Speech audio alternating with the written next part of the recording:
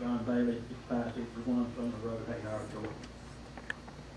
I know this piece of property, I've been on this piece of property for years and years. We used to farm a lot of land all around it and stuff like that. And I think this is a hardship case in such a way.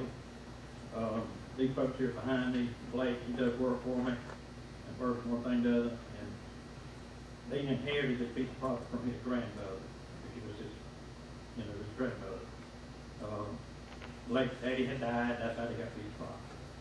They ain't but an acre and 1.9 hectares, and they did try to buy some property from Brenda on the back, but it's just ridiculous on the price, just whatever you can do.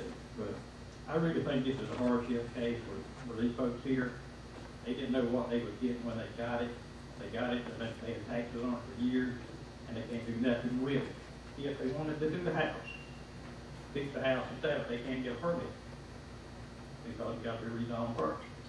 So the house is sitting there to rot down, termites eat it up, or whatever. And this should not happen. This is a family farm, and these folks right here is probably some of the family members, and this should not happen.